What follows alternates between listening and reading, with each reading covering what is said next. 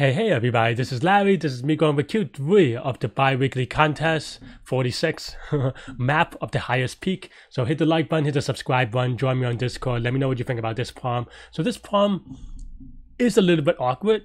So basically the idea is that each cell, the idea is that, okay, you have cells of water and then you have cells of the maximum, and then you try to figure out any two adjacent cells have at most distance of 1. So then what does it goes out to be, right? And I think the algorithm is actually pretty standard, pretty basic, if you will, pretty fundamental. And I'm not saying that to say that this problem is easy, because converting this problem to that algorithm is kind of tricky and requires a little bit of insight and math. And I don't know why this is in Python and C++. But basically what I did was breadth first search, going from the water tiles. So basically the idea is that, let's say you have some input. Let's say look at this one, right? Oops. Let's make it a little prettier. The idea is basically that, because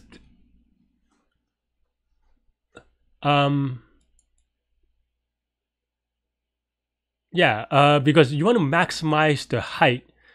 The thing is that the maximum of the height is going to be bound by, its surroundings, right? And and I think we start off by making sure that the water tiles are 0. So that's, that just has to be true. So let's just say we have x 0. This has to be true because it's just the definition of the problem. 0 x. XXXX, right? And then now by default, well, what's the maximum height of the things that are bigger than 0, right? Well, it's going to have to be 1, so we can set this to 1, 1, 1, 1, 1, right? And then the question is, well, why can't this be 2? Because actually I lied, because I think it's just up, down, left, right, so I actually lied on that one. So okay, so this is what it would look like, right? And then the question is, well, why can't this be 2?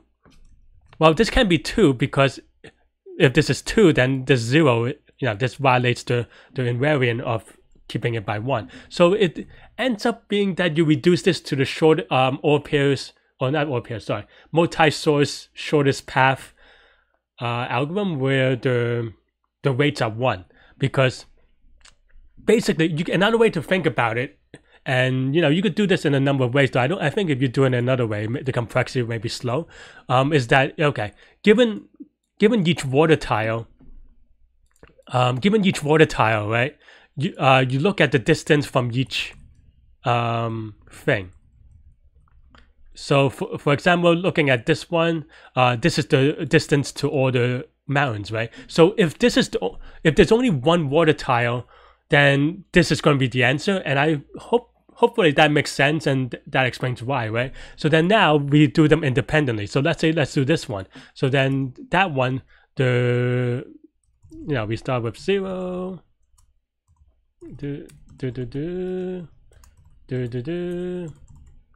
and then now we go out, and actually this is easy for me to do, right? Something like this, right?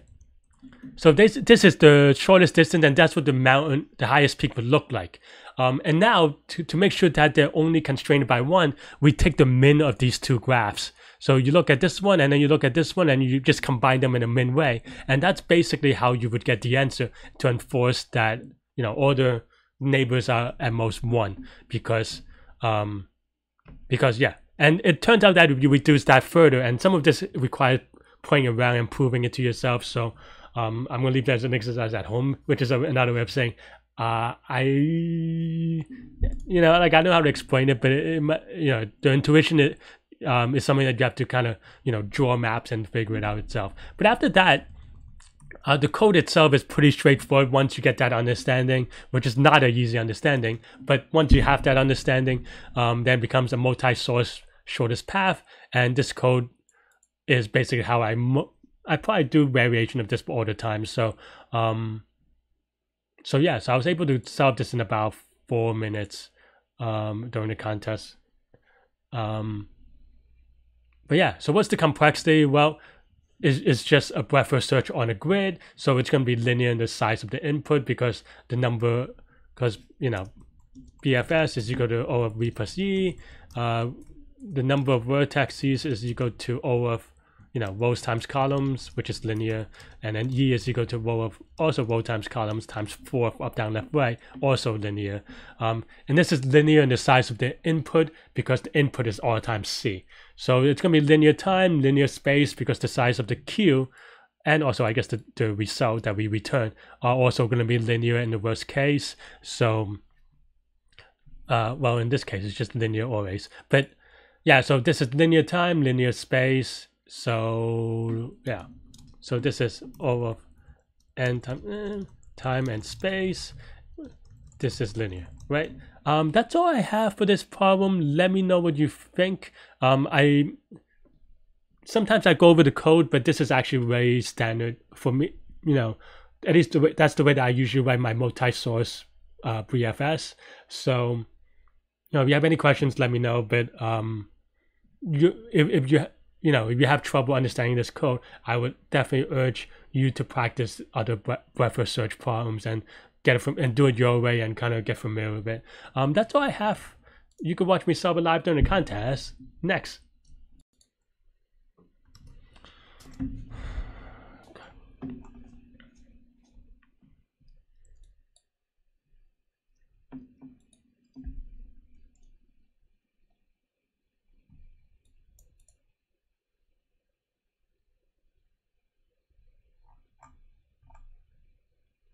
Why is there 2 in there? Oh, the 2 is the output.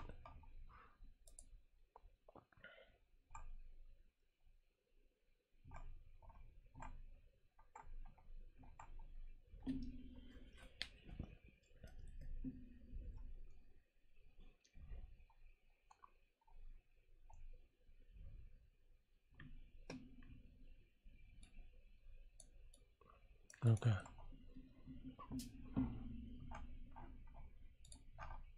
I think this is a binary search problem, but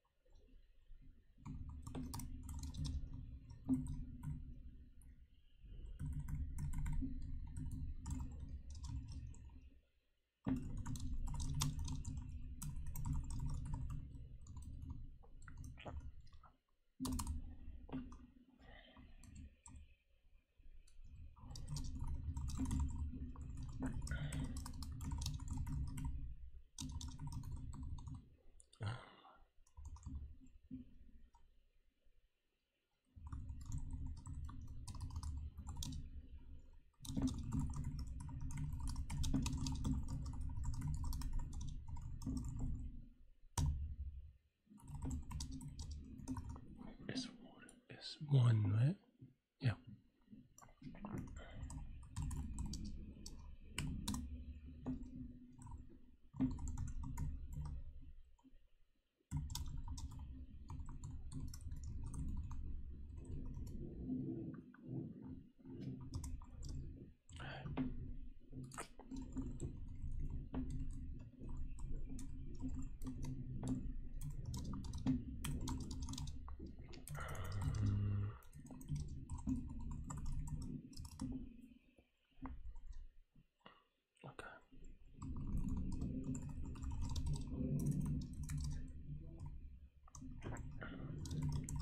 I think my neighbor is moving and it's really loud in the background for me. I don't know if you could hear it.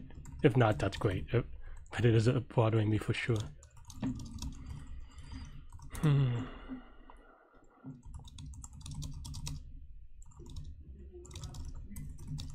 don't know what's going on.